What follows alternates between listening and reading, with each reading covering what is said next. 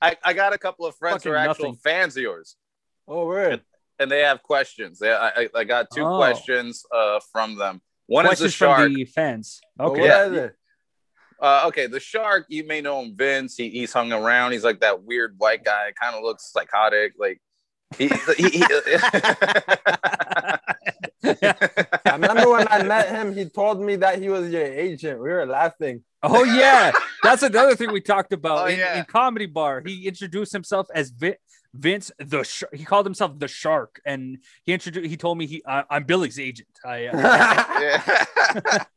so I'm like, oh shit, this guy must be somebody. He has an agent, and he's white, and he has those serial killer eyes. And he wears like this suit.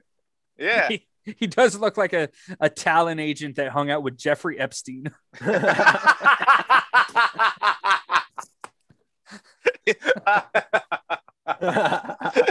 It's perfect. He really does.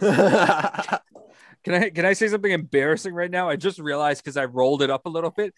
My feet were cold, so I'm doing this podcast with a blankie on my lap. Can I tell you guys something? Yes. You see how I'm wearing this nice shirt, but when I step up, it's fucking swim shorts.